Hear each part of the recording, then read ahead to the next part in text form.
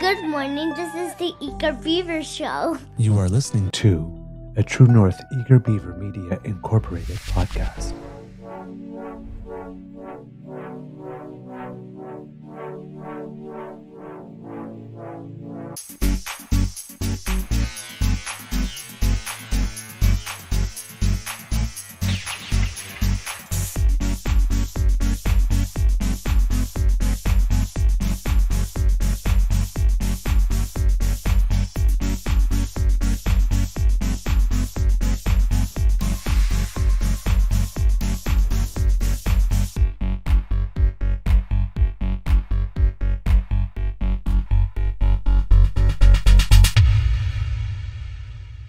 The True North Eager Beaver podcasts are proudly brought to you by our founding sponsors, the Misfit Mysteries from Corvid Moon Publishing, your source for science fiction, fantasy, and cozy mysteries featuring a broad diversity of characters. CanadianTarot.com, your uniquely Canadian online eclectic tarot community, and the Peppermaster, hot pepper sauces made from farm-fresh ingredients to thrill your taste buds and expand your mind.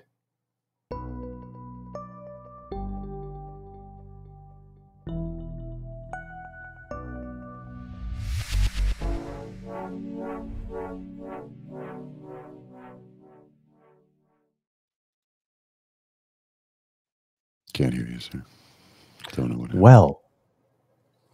Well, good morning and hello, kids, and welcome to Season 3 and episode number 347 of the Daily Beaver Morning Show here on the Crier Media Network, yeah. Can you tell I'm rehearsing for musical, kids? Today, recording day is Tuesday. No, it would be 500. Sorry. It would be 346 then, because it's Tuesday. Yes. Sorry about that. Today is Tuesday, March 26, 2024, and it looks like it's going to be a lovely day here at the Beaver Lodge. It sure warmed up yesterday afternoon, that's for sure. Yeah, it was beautiful. Yeah.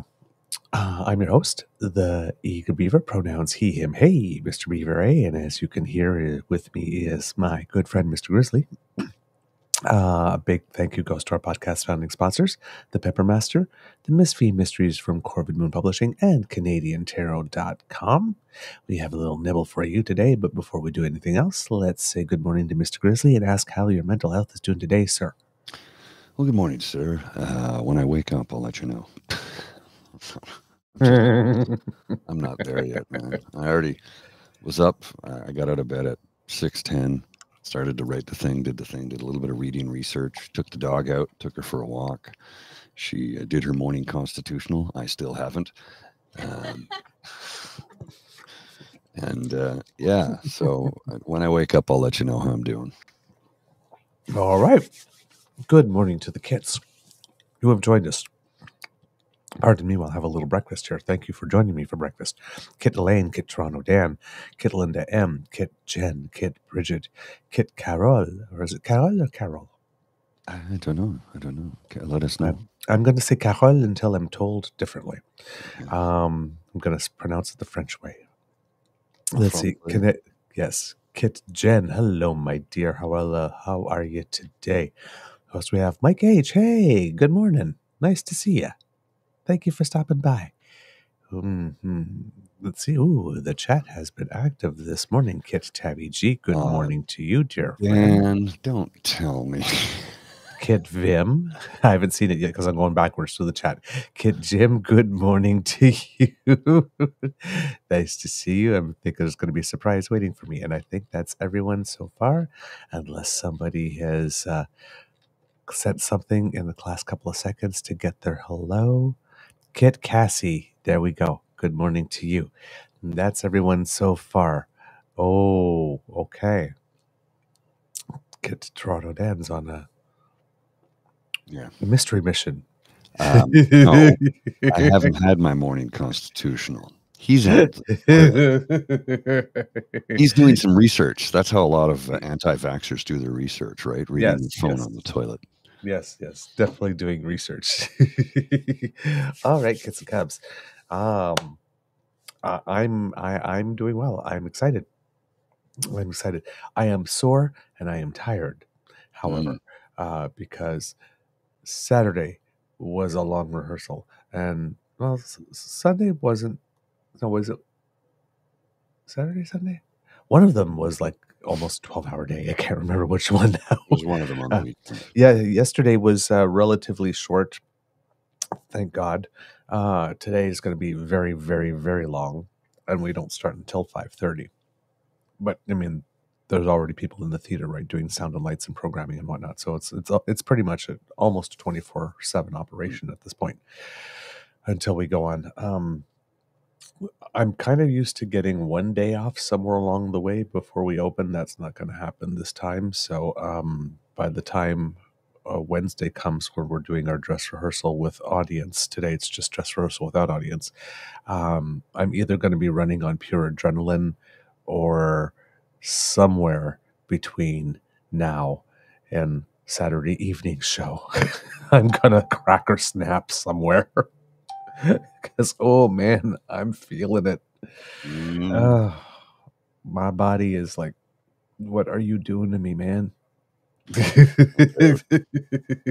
It's a good hurt, he says. Yes, indeed, indeed, indeed. But yeah, it's going to be a really good show. And like I said, it's a rare treat when you get 9 performances, all of them sold out. Getting to perform for a sold out audience is a privilege. Or to that, of course, you see there's a new face too, because I have to be able to get the microphone to stick. Oh yeah. So you have to I tried that once in a musical, and to keep my facial hair, and basically for all 3 performances at one point, I was in the number with the most vigorous dancing, let's put it that way, and the mic just kept falling off my head the entire time. So there's not one of the 3 performances that I got to nail vocally, because I was always trying to adjust my headset and put it back on my head. That would throw you for a loop. It's like, we need stickier tape. Or less facial hair. Or less facial hair. So I'm opting for less facial hair because I have not seen a news article about revolutionary new sticky tape for Broadway actors. So crazy glue.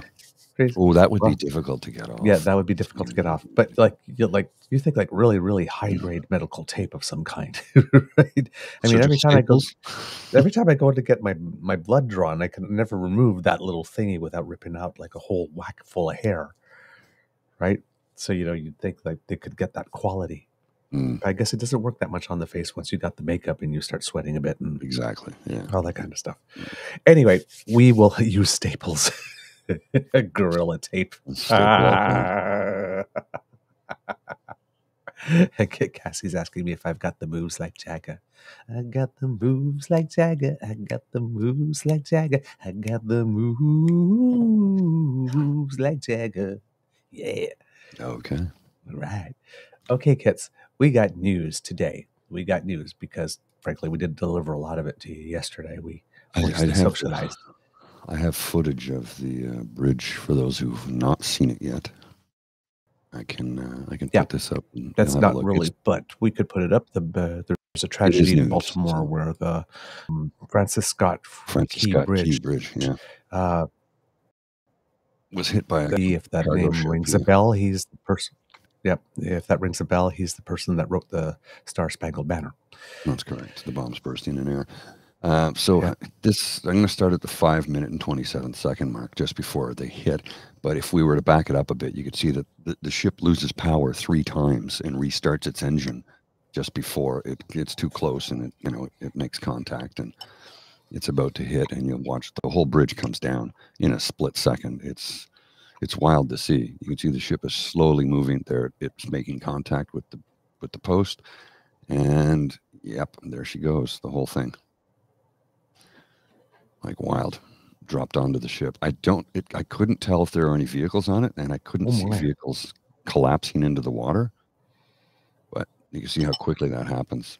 Oh my! This is from obviously a stream live at 1:30 in the morning, basically. So yeah, sure, I'll post a link for those of you who want. I got this off a Twitter feed, but I will copy the link and put it in the chat here if anybody wants to see it. It's about 6 minutes and 48 seconds. So you can see the ship approaching and how it loses power a few times before it makes contact. Yeah, so the Washington Post said there's vehicles in the water now. Just before it hit, you could see trucks passing across, but the trucks looked like they made it all the way across the bridge before contact was made. So I don't know. I don't know. According to USA Today, 2 people were rescued from the water. One was unharmed and the other is in a very serious condition. At least 7 people were believed to be in the water, while it's unclear whether that number includes the 2 that were rescued. Well, and they might have been vehicles that were on the approach to the bridge because the approach is still intact. The approach and the parting side, if you will. So, you know, the approach on either side of the bridge is still intact after the span collapse, but because that's concrete up until it hits the metal part. I'm trying to see, I did have a picture here earlier that showed that that was still intact. I'll see if I can find it. And, oh yeah, it's collapsed right on the ship. There's a lot of footage, obviously, and lots of photos. Oh boy, some people are already getting ridiculous about it. But yeah, there was a photo I saw that showed the approach intact, and you can sort of see it in this. Oh yeah, here we go. I've got a photo of it here. So this shows the approach intact, and I think it's the same thing at both sides. If you look to the far right-hand side of the screen, here, I'll put it up. You can see right here where the approach is intact on the far right. Yeah. So the approach, and it's the same thing on the other side of the bridge. So it may have been cars that were, you know, zipping along doing 65 miles an hour, so about 130, 120 roughly kilometers. And if you're close to that, there's no way you're going to be able to stop in time. So that may have been how the cars ended up in the water, because it didn't look like there was anything on the span at the time of the collapse. But I don't know. I'm not a highway traffic safety expert, so. Yeah. According to, let's see, do we have here? According to the U.S. Coast Guard, says they're conducting search and rescue efforts with senior White House officials in touch with Maryland Governor Westmore and Baltimore Mayor Brandon M. Scott to offer any federal assistance they need. And the police chief of Baltimore has already come out about 15 minutes ago to say that there was no evidence that the ship collision that caused the collapse of the bridge was intentional. The FBI said it was joining the investigation into the cause of the collision. Rescue crews have determined there are vehicles in the Patapsco River following the bridge collapse. Our sonar has detected the presence of vehicles submerged in the water, said Fire Chief James Wallace. I don't have a count of that yet. They're waiting to make sure that the ship is secure and stable before investigators board it. And that's pretty much it. No indication of terrorism so far is the claim, for because you know as soon as that happens, because we saw it in Canada, because our leader of the opposition did it, as soon as something goes crash or boom, there's always somebody willing to rush to a mic and first say it's terrorism. Yeah. So it was a cargo ship, obviously, you can see in that photo. And by the looks of it, it looks, like I said, in the 6.5 minute video, it looks like it had lost power 3 times, because all the lights go out on the ship 3 times. And at one point, you can see they restart the engine. There's a big puff of smoke that comes out of the stack, and then boom, it hits it. So yeah, not a terrorist attack, I do not believe. It looked like to be just a tragic accident by, you know, all measures. What the cause was, I don't know. I mean, no ships some of them don't get the maintenance that they deserve, because as we discussed in the past with certain companies running trains, they staff them with next to no people so that they can save money.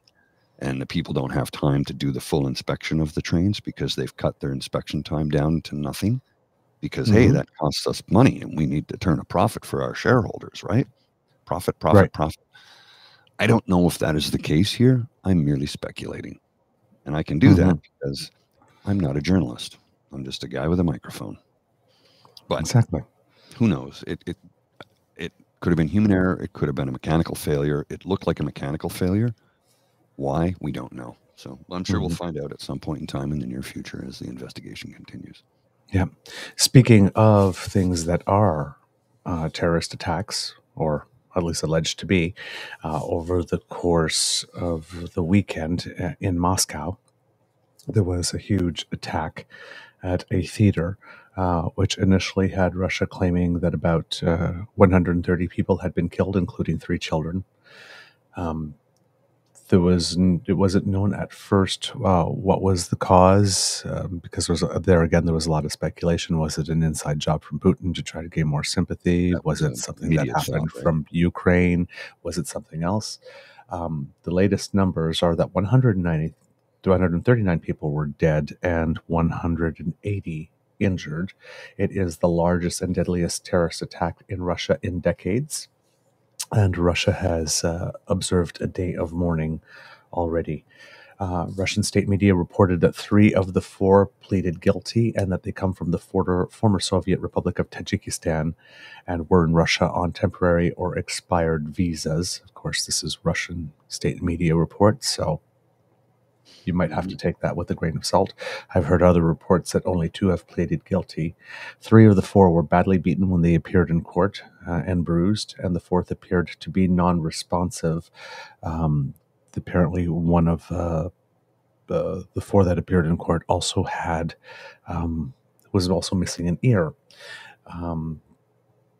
Yeah, I heard. Giving the impression that clearly they were put on display in this manner so that other people in Russia could see what will happen to you if you dare try. He was something missing an ear because like a police officer pulled out a knife and cut it off. And my friend who works in counterterrorism told me he'd seen the footage of that already. Yeah.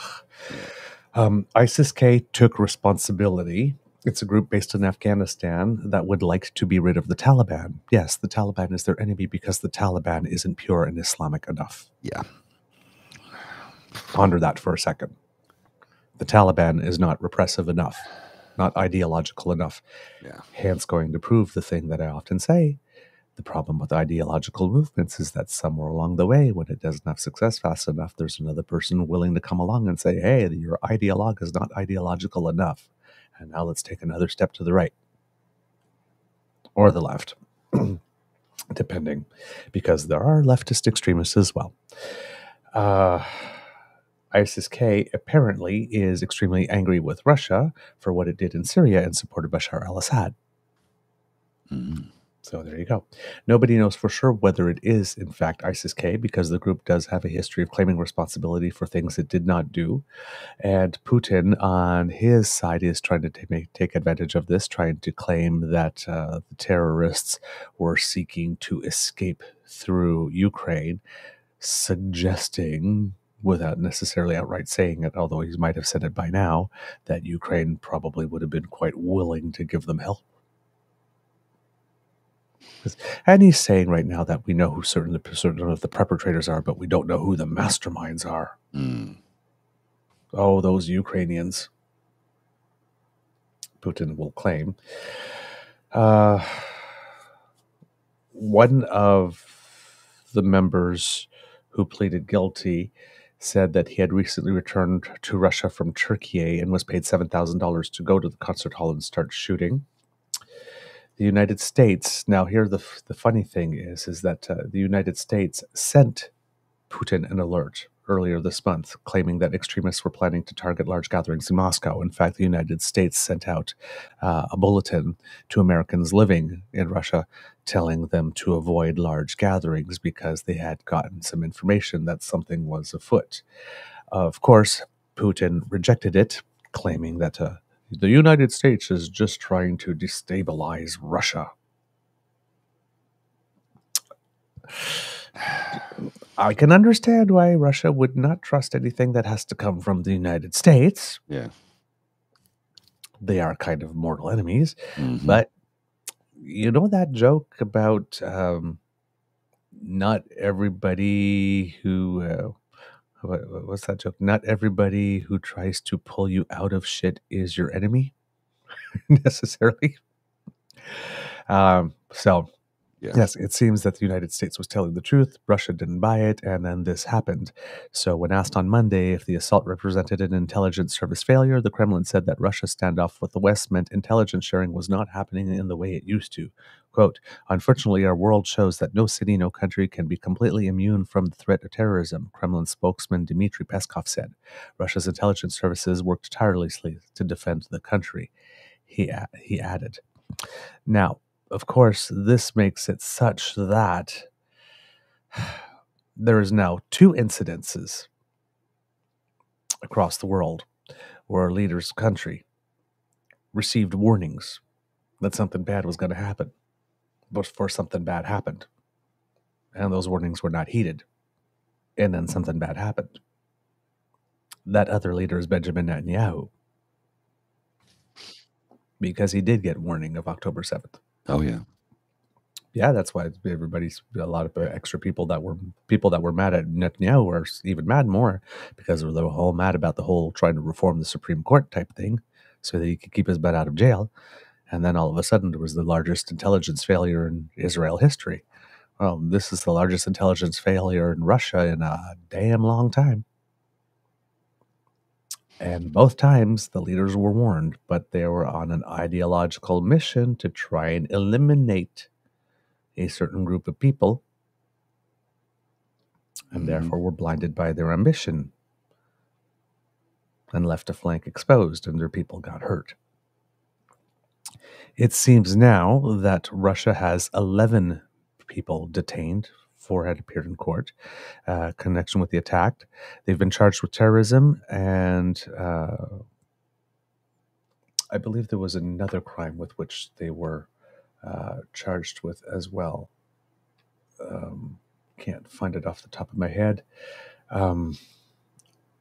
Charges of group terrorism causing death, which comes with a maximum sentence of life in prison. There's a lot of people in Russia that are now claiming that maybe they should bring back the death penalty because of this type of thing. Of course, these types of cases always come with a group of people saying, because it's terrorism, right? It's one of the worst possible crimes a human can commit upon other humans. So therefore, it seems like a no-brainer for people to use those types of calls to bring back, those types of events to bring back death penalty calls. So right now, that's what's going on. There's also some claims going on that one of the people involved somehow with this is a member of ISIS-K of Canadian origin. So we just heard that. I just heard that on the news before coming on. I don't have any further additional details than that. The name of the person had been given in the report, but I hadn't had time to note it down. So there'll be a little bit of the intrigue that might be coming Canada's way here on that as a result of that. But yes, we'll keep our eyes peeled because, regardless of what we think of Russia at the moment, and not even so much Russia, just Putin itself, there are about 140 families that are missing loved ones, and then another 180 or so that are worrying about the health conditions of other people and their family. And that's something we do not want to experience. Thank you very much, and we don't wish on anyone. But yeah, lots of it's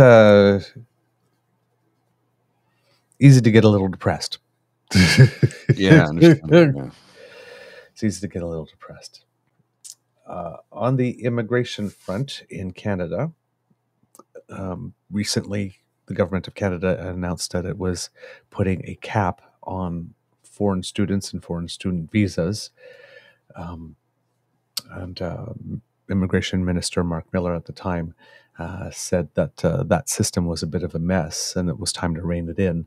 And they installed a 2-year cap on new study permits for international students, dropping the number of permits by more than a third to approximately 360,000. in order to ensure the integrity of the system. At the time, Mark Miller said, "It's not the intent of this program to have sham commerce degrees and business degrees that are sitting on top of massage parlors that someone doesn't even go to, and then they come into the province and drive an Uber." And they mentioned that there were tons of problematic schools. It looks like that led to Doug Ford reversing his original decision to reverse former Premier Kathleen Wynne's decision to not certify these types of colleges. It seems that there were also a lot of donations to the Ontario Progressive Conservative Party that came from people operating these types of colleges, and that's being looked into in its own right. Mm-hmm. The CEO of the National Association of Career Colleges, Michael Sangster, at the time said, "We are all a little surprised by the speed of the announcement today. It's a big and drastic measure they've taken. I'm concerned that our members are being labeled as fly-by-night, which is not the truth," which may be so, but a lot of your members are fly-by-night, and as an association, you did do enough to self-regulate. So therefore, the federal government had to intervene, and it has. Well, that has been one prong of the plan to reduce immigration in certain ways so that our immigration and our housing numbers can match. Because, as we've stated often on the show, you don't have to be anti-immigration to notice that with the rate of immigration that we're having, and part of it at the time was because we did have a worker shortage, especially coming out of COVID. Oh, yes. So we expanded rules. We allowed international students to work at more places than they were usually allowed to work and for more hours. That has been curtailed as well. But the point is that housing was not being built at a rate that could handle both population growth through immigration, mostly because we're not doing it naturally, kids. Well, at the rate we're going, within about 10 days, we'll hit 41 million. Mm-hmm. So they wanted to slow that down because we're accelerating the housing builds, but you got to decelerate immigration a little bit. So they're looking at students, and the second one, tranche, if you can say, or layer that they're acting on now is temporary foreign workers and temporary foreign residents.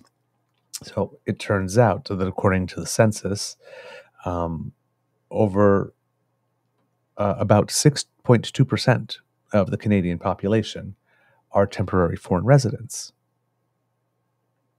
Don't know if you knew that was the number. So the federal government is on a plan to reduce that from 6.2% to 5% over the next 3 years. And they're passing some regulations, for example, reducing the number of foreign workers a business can hire.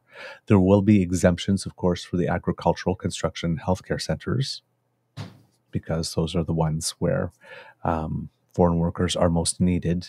And, given that we have a housing crisis, you can't cut in construction. And given that we have a healthcare crisis, you can't cut there. And given that we all need to eat, you can't cut there. So, and the evidence of the immigration maybe being a little too strong is even showing up in the jobs numbers. Where, last month we created, last jobs report indicated that we had created 41,000 jobs, but the unemployment rate also still went up 0.1% because more people came in. So even though the job growth was absolutely amazing, it still didn't keep pace with population growth. So, just pulling the brakes gently.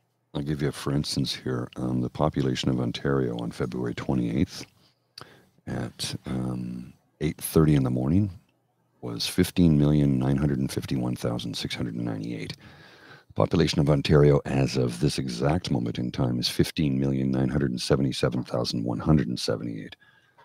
So it's grown by 26,000 people in less than 30 days. Yeah, indeed. The government is also promising to weed out abuse of the program by employers by reviewing how Ottawa issues work permits so that they're better aligned with labor market needs. So there's the work on the housing file is happening not only on the construction, but by adjusting slightly and gently our immigration levels so that we're at least building at a rate that can keep up with population growth. And then hopefully at some point exceed it so that we can cover the gap. It's probably going to be a 10-year job beginning to end if we keep at it. Nobody comes in somewhere midway. But of course, we can always move faster on that. If we do have the bodies, our problem at the moment is the bodies to actually build the houses. We'd have to bring in a whole lot more people to go a lot faster. And the people that we bring in, well, they have to be housed while they're here. Yes, So. period. and then you'll have people, well, we have to stop immigration. Do you realize how stupid of a statement that is? Yeah. I mean, if we do that, this country will come to a screeching halt in a matter of weeks. It's simple. It's a simple fact. It's simple math. We don't have the bodies to fill the positions. Yeah. Not to mention the fact that when we could fill positions with certain bodies, they don't want to do the work, which is why we have migrant labor. Because people don't want to go out and pick crops in the field. And I understand that. I'm not about to start doing it. I am 55, though, and my body is rather broken. So a young person, a student, who doesn't want to go tree planting could help in farm fields. There's money to be made. Now, are those people paid well? No, it's criminal what they're paid. I'm not going to get into all of that because I don't have any of the numbers in front of me, but I've read some pretty horrible human rights and labor code violations.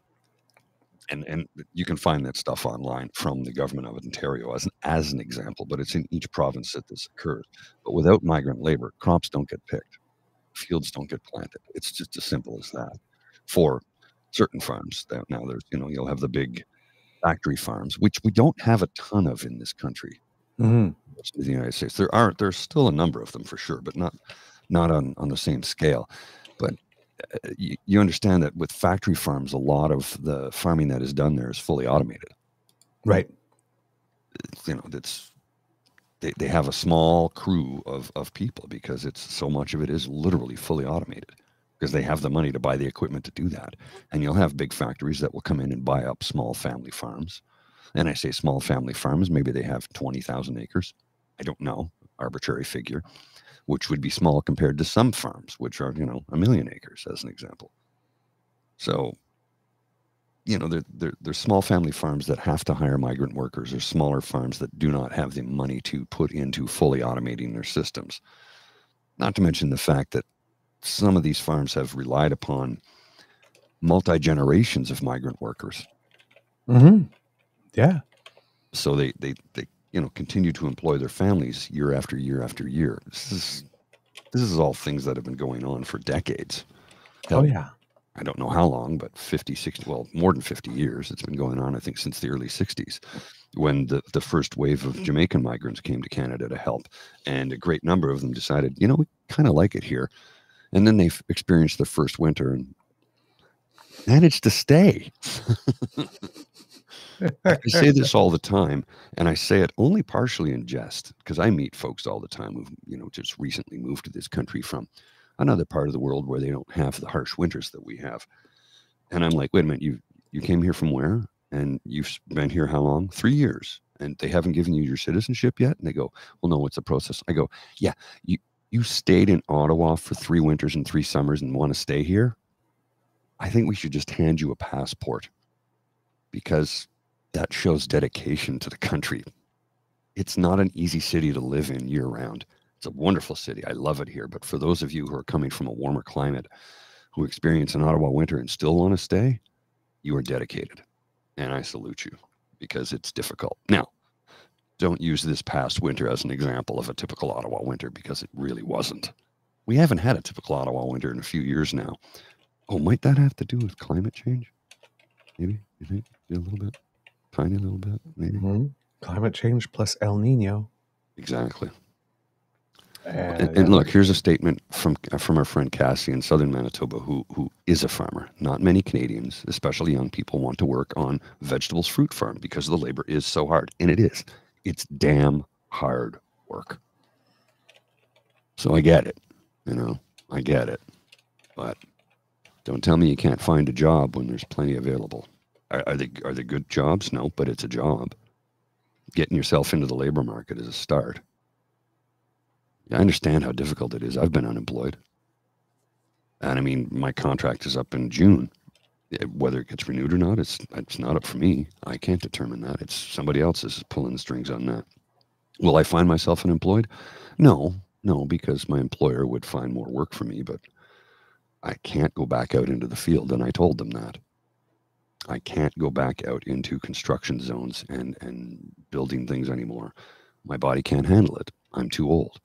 I'm 10 years from being put out to pasture. Actually, 9 3/4 years, I guess, or 9.5, less than that, 9 1/3, because I'll be 56 this summer, just a few months away.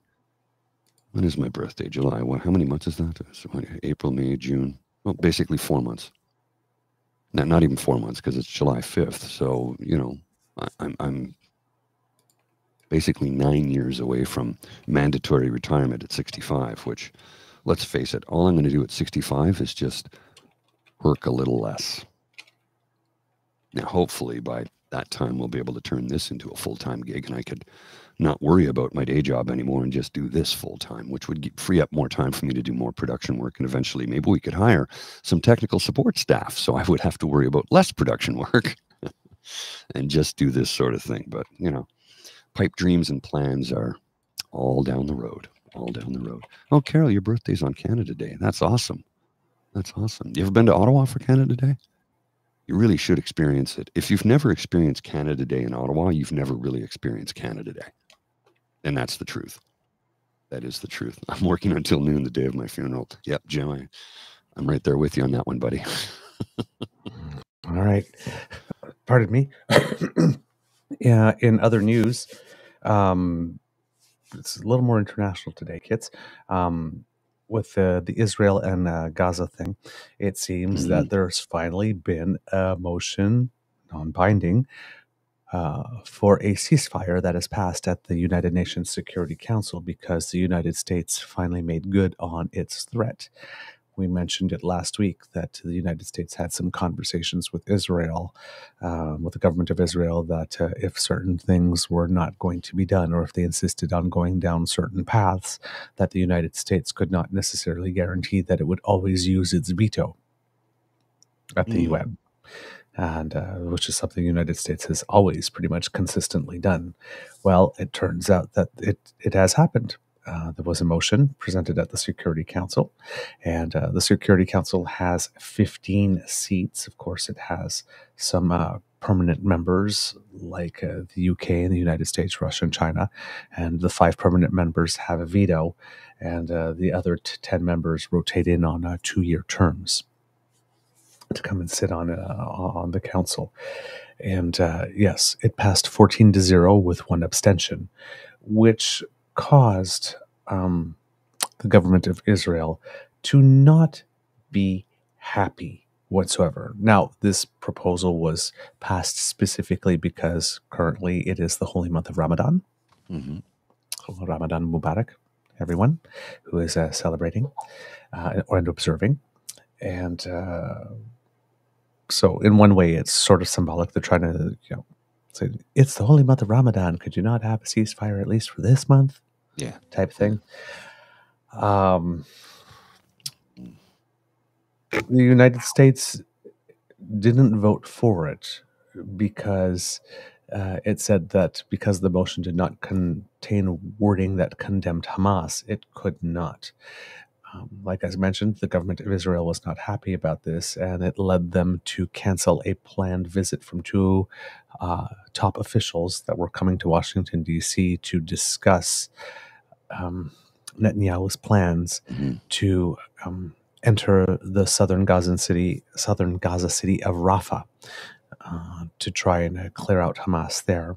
His position is that, we've cleared them out everywhere except for this one last spot, so we have to finish the job. And everybody else is saying, yes, but they've got nowhere else to go, and there is no food coming in, and we have a starvation crisis, and you need to fix a lot of other stuff first. And that ceasefire would allow to organize the distribution of that aid, because it's not that there isn't any food. There are trucks lined up at the Egyptian border. Oh, yeah. Full of food, we've seen them. just waiting. It's just that Israel is not giving permission, and Israel is still denying permission for them, that aid to enter through the north of Gaza. White House spokesperson John Kirby stated that this vote from the United States was not a change in U.S. policy whatsoever, because the United States had always supported a ceasefire. It was just not able to vote for it at the UN because of all the way that the other resolutions were worded, apparently. And Kirby also called the move from the Netanyahu government to cancel that high-level visit perplexing. So we'll see what's going to be happening on that front. On another avenue, it seems that though Canada has been one of the nations that had temporarily put a pause to the UN WRA money, which is the UN Agency for Palestinian Refugees, and for doing works in there, the United States still has not indicated that it would reestablish funding, and the United States is the largest funder at the moment. So that part is still waiting. And on another plank, having to deal with this, Israel has reportedly agreed to a proposal to trade hostages for Palestinian prisoners. The tentative deal does not include a ceasefire, but would release about 700 Palestinian prisoners in exchange for 40 Israeli hostages. The deal still needs to be formally accepted by the leader of Hamas, but Israel says it's ready to go on this one. Finally, Canada did start a program 3 months ago to help Palestinian Canadians bring their extended family members to safety. And although the program allows for 1,000 Palestinians to be sponsored, because of the status of things being so unsafe in Israel and also Egypt not cooperating really with letting people in and out, only 14 people have been able to make it to Canada so far. Oh, wow. After 3 months. Wow, that's a bit of a surprise. Only 14. So, but again, when you're seeing people in Canada protest on the streets, yeah, constant. That's probably one of the reasons, because they have loved ones out there and they're not able to get them back soon enough. Mm-hmm.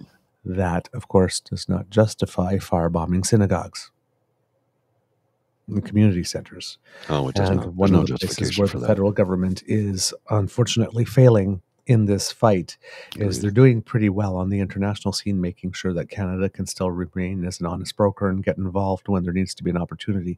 But at home, the government of Canada is not taking a strong enough stand to denounce instances of anti-Semitism here on Canadian soil. Mm-hmm. There are instances of anti-Islamophobia as well. And Canada seems to have a policy of not mentioning one without mentioning the other. So it creates for the members of the Jewish community who are looking to see if the government of Canada is indeed on their side. Why can't you just denounce something that's happened to us without having to also include a denunciation of Islamophobia? Mm-hmm. Why do you always have to put something else in there, which is causing some consternation? This, of course, is natural and normal because, as we mentioned again on the show, and we mentioned it a lot, Canada is a pluralistic country that has about 400,000 Jewish people and about 1.8 million Muslims, and our government has to respond to both of them, which puts them in an unenviable situation, and it would be the same for any government, regardless of the stripe, of trying to keep both groups somewhat happy, which is impossible when there's a war between the two groups somewhere else in the world. Oh, yes. It's just impossible. So if you think any other government would be able to do better with this hand of cards, you might be living in dreamland. You could do a whole lot worse, though. Like going all in for one side in a pluralistic country. Yeah, like the Conservatives have done. That would be worse. If the Conservatives were the government right now and they had gone as far in all for Israel as they are now, right now they're the opposition. They've got nothing to lose. They have no one to be accountable to. In Canada, for some reason, we have this strange concept that only the government must be held to account, but the opposition must not for what it does. I personally think that that's incorrect. I think all parties should be held accountable for what they do, whether they have a shot at government, whether they're the government in waiting, whether they are the government, or whether they're not. Mm-hmm. Call me crazy. Because if that were the case, Conservatives would be going nowhere, because with the amount at which it lies and prevaricates and just makes things up and character assassinates and defames, that would be called out every time. but it isn't. So we'll be waiting for developments there because things are yee. And another part of the world where things are yee is Haiti. And in Haiti, evacuations of Canadians have finally started from Haiti. The government is planning to evacuate any Canadian who has a passport to the Dominican Republic. So they're not taking people from Haiti and bringing them back to Canada. They're just bringing them across the border because the island of Hispaniola has two countries, Haiti on one side and Dominican Republic on the other. And Dominican Republic is way safer and way more developed. Yeah, it's a stark contrast when you consider it's just like right there, right? Yeah, they're literally on the same island. And from the Dominican Republic, those will be evacuated can then find their own way home. Because of requirements of the government of the Dominican Republic, only Canadians who have a valid passport will be able to book one of those helicopter evacuations. Canadians who do not have a passport are advised to call Global Affairs and obtain a travel document. 150 Canadians had expressed an interest in leaving Haiti prior to the program being announced. It seems that has risen to about 300 since it has been announced. Canadians who are in Haiti will have to make their own way to the assembly point, however, which can be treacherous given the chaos in the streets. Canada is looking at access for evacuations to other countries that do not have the passport requirement in order to keep families together. According to Minister Melanie Joly, quote, "It is Canada's priority. It is my personal priority not to separate families, and that's why we will be coming up with new options. People with children or medical conditions will be airlifted via helicopter in priority." 18 people were evacuated, I believe it was on Sunday, maybe Monday. There was a day, I think yesterday, evacuations were a little harder because weather on the side of the Dominican Republic was not very cooperative. Of the 300 who have asked about assistance getting out, only fewer than 100 are actually eligible, so that might have something to do with travel documents, and fewer than 30 say they can actually leave immediately. So this is something that's going to be much more of a slow drip. The United States, the U.S. State's Department says that on its part, it has managed to evacuate just over 340 American citizens so far by helicopter, but their evacuation program started much earlier than did ours, and of course they have greater capacity as well. So that's going on there. If you have loved ones in Haiti and you're talking to them and they are looking to get out, please make sure that this information does get to them because, like I said, evacuations have indeed started in earnest.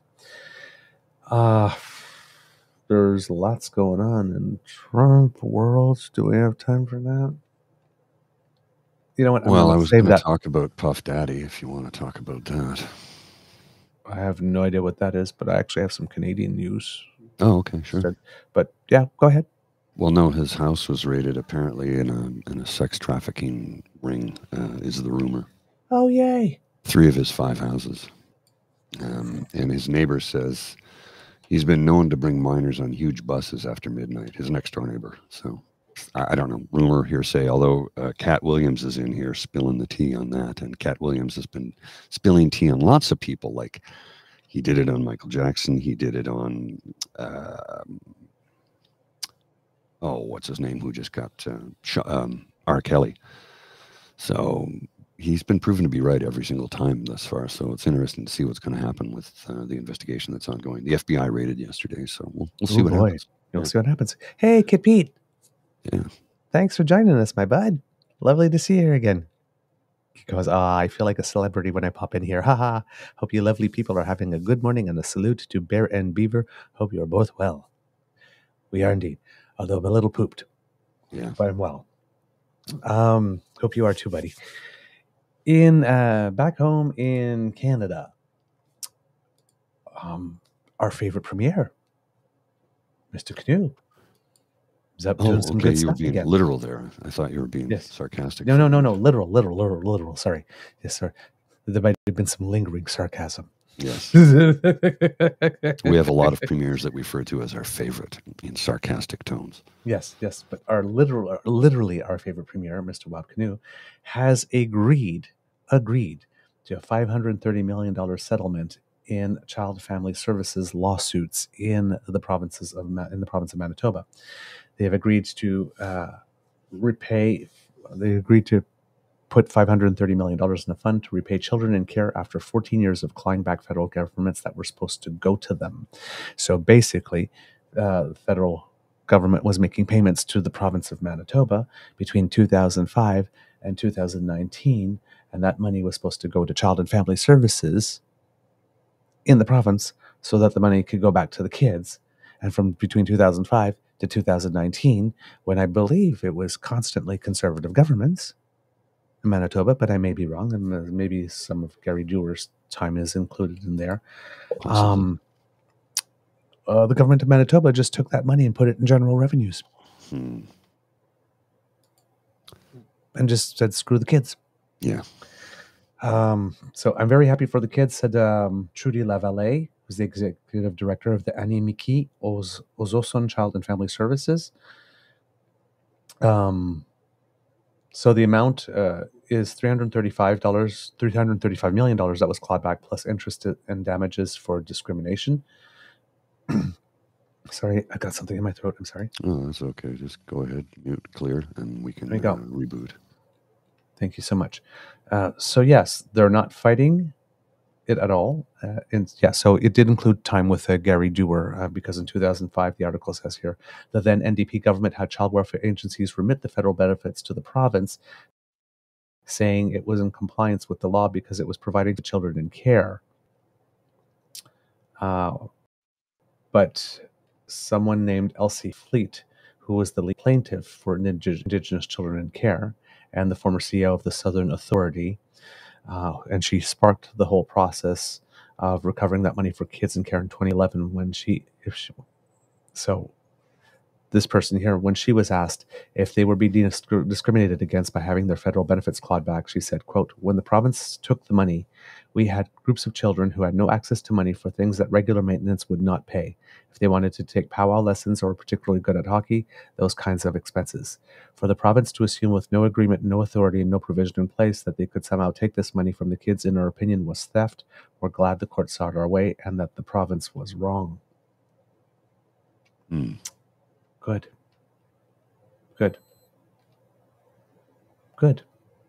This makes me very, very happy, because as somebody state, a lady named Mona Boers, who I can't tell with whom she's affiliated at the moment, specifically said, this rightfully belongs to them. Some will have bigger settlements than others depending on how many years they've been in our system. The main difference it's going to make for them is they're going to have a brighter future because they're going to have this money coming to them. Wow. So good on Mr. Canoe for actually righting a long-term wrong. And as well, it seems that Mr. Canoe, along with the federal government, have made an agreement to put in $20 million each. Oh, wow. That will go towards the search of the landfill, where bodies of Indigenous women are suspected to have been very unceremoniously dumped after being murdered. Wow. Hey, he did say he did not want to be the Indigenous premier. He wanted to be the premier for everyone, and I think he has shown that so far. But it sure does help when you have an Indigenous premier, doesn't it? Yeah, it makes a big difference. They seem to give a damn for some bizarre reason. That was sarcasm, by the way.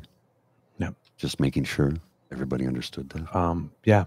Mr. Canoe, you go. Well done, sir. Well done. You go. Once again. Well done. That's using your power and your position to do good things. I am very, very, very, very, very, very, very happy. And this experience that these kids have gone through is one that I'm familiar with, actually. Of course, in my case, it wasn't the Children's Aid Society itself, but it was the actual foster home, because, I was there during the time of 20-something% interest rates. And yeah, I remember, hey, I'd like to do this. There's no money. Children's Aid doesn't pay for that. That was like the mantra of my childhood. Found out later that Children's Aid did pay for that. Oh, really? Yeah. So what was the excuse? That was the they needed the money. Yeah. So, which is also why when I was in grade 13, I got accepted to go on that exchange program to Australia for 3 months, how it all fell apart when our foster family found out that they had to host someone for 3 months as well. Oh, but we're not getting paid for that. Oh. And we're not getting paid for you while you're gone for 3 months. Yeah, so that they didn't want. So you can't go. Yeah. Yeah. Yeah. Turns out I could have gone. Mm. Turns out there was money for that. Oh, well. So yeah, it's a feeling. Let me just put it this way. When it comes to this particular case, Kits and Kubs, I might not be the most unbiased relator.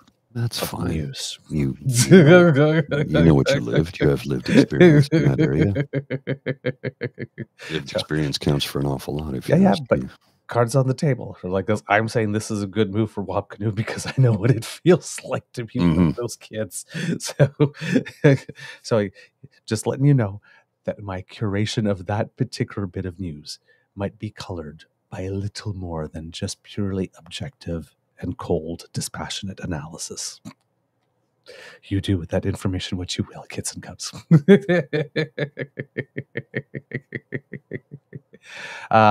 Kit Tabby asked, have you ever confronted them with this as an adult? Not my foster parents itself, because on the day I moved out, that's the day that they asked me that I was gay, and I said yes, and they made it clear that they didn't wanted no more contact with me, despite the fact that I had lived there for 10 years. So I have never really talked to them again. And, we're talking about now 30 years ago and more, and I've moved on. Yeah. Yeah, I'm not relitigating old battles. But every now and then something comes up in the news and it prompts that little feeling center right there. And it's like, oh, yeah, I remember how that feels. Yeah, no, definitely, right? No, Kit Jim, not all of my foster experience was horrible, and not even all with that family. So just so you know, it wasn't all bad. It just wasn't all good. All right, Kits and Kubs, what else do we have for you before we go? I think, we might have a little time to go into it, so let's try. Well, I got to wrap in 10. Like, I've got a hard exit in 10 minutes, so. All right. I have to be off the air at 8:15. I have things to take care of. Okay, so we'll skip that one. We'll do this one. If you happen to be living on the West Coast, and if you happen to be living in Vancouver, you might have noticed that there's a lot of logging going on in Stanley Park at the moment. And that's because a few years ago, there was a huge looper moth caterpillar infestation. Apparently, if you went into Stanley Park a few years ago, there were clouds of moths. Oh, wow. And they attacked some of the trees there. And it means that about 160,000 trees in Stanley Park are going to need to be cut. Most of them are smaller western hemlocks, but some are 70 to 80-year-old trees that are as old as the park. And there haven't been this many trees needed to be cut down in Stanley Park since the really bad windstorm of 2006 that did a number on the park. It's a matter of public safety. Because Stanley Park is the second largest urban park in North America and the most visited one in Canada, with over 18 million visits a year, and they just can't have trees just cracking and falling on people. No, that would be deadly. So they're taking them down. And it's also to manage long-term fire hazard because we're expecting another warm summer with lots of wildfires, and given that it is an urban park, you don't want it to all go up. Boom. So... and they're doing it now because they have to do it before bird nesting season, because once that happens, they can't cut anything down. There are some environmental groups that are saying that cutting down the trees will actually cause more of a damage because they will leave some debris along the way that will be easier to catch up for fire, and will create alleyways of wind that will feed the fires. I don't have enough knowledge to know who's right on this one. No idea. So any arborists out there want to tell us, please? Yeah, so that's what's going down at the moment, and will be some replanting of trees that will start next week. They're starting with 25,000 seedlings. So if you're in that area and you notice that there's a lot of chainsaw sounds and all that kind of stuff, that's why. So that's why. That's what's going on. All right, Mr. Grizzly, do we have a show? We do indeed, sir. All right, kits and cubs. That's the end of this episode of the Daily Beaver Morning Show here on the Crier Media Network. We hope that you love listening to us because we love making this for you. Because sharing is caring, please tell your peeps and poops all about us because word of mouth is priceless and, well, you do advertising for us better than I could ever dream of doing, Kits and Cubs. So thank you for everything that you do. Whenever you retweet an episode and leave a comment with it, that makes my little beaver heart very, very, very, very, very happy. If you do not want to miss an episode, you don't have to. Not at all, because the Ray Girl has come to your rescue by sponsoring our Podpage account. That's podpage.com/the True North Eager Beaver, lowercase letters with a hyphen between each one of those words. Or if you happen to be watching, you can scan that QR code that's right under my tiny goatee today. And that will bring you directly there.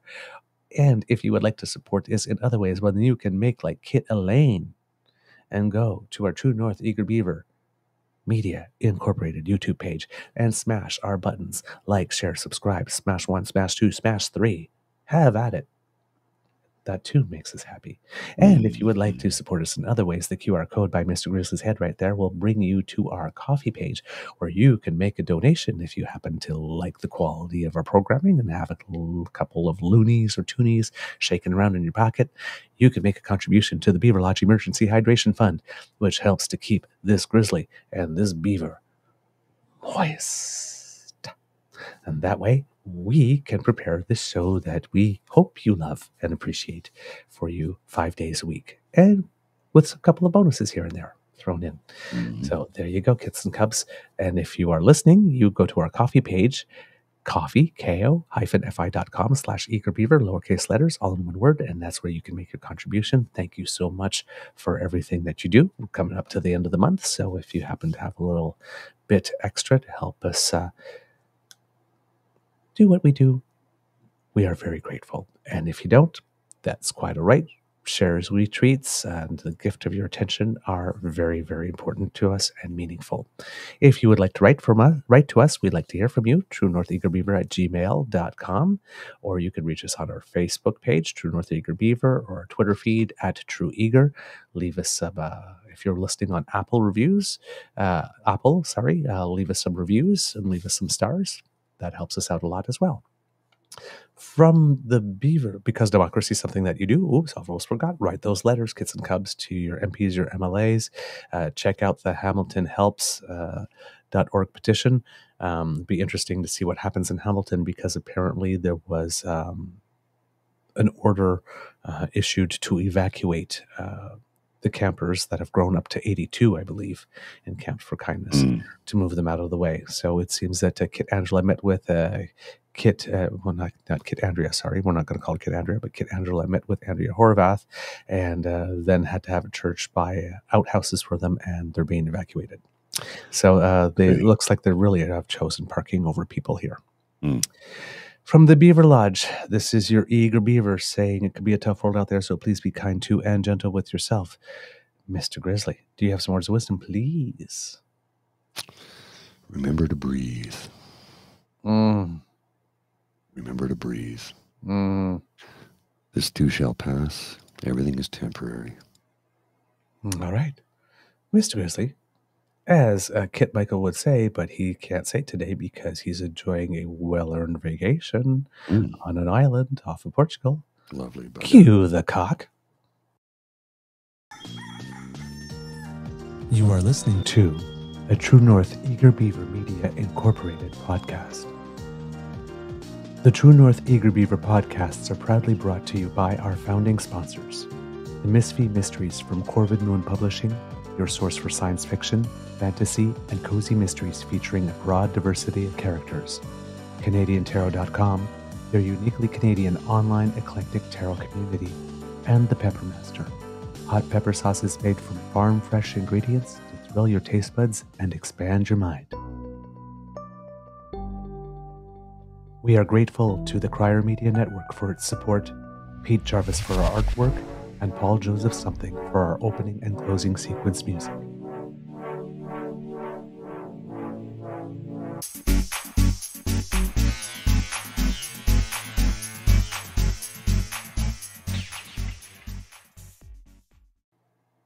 kids are getting a good laugh out of my whoops, no kit status for you, Andrea. No cereal for you. None for you. Alrighty, I gotta go. I'll see you.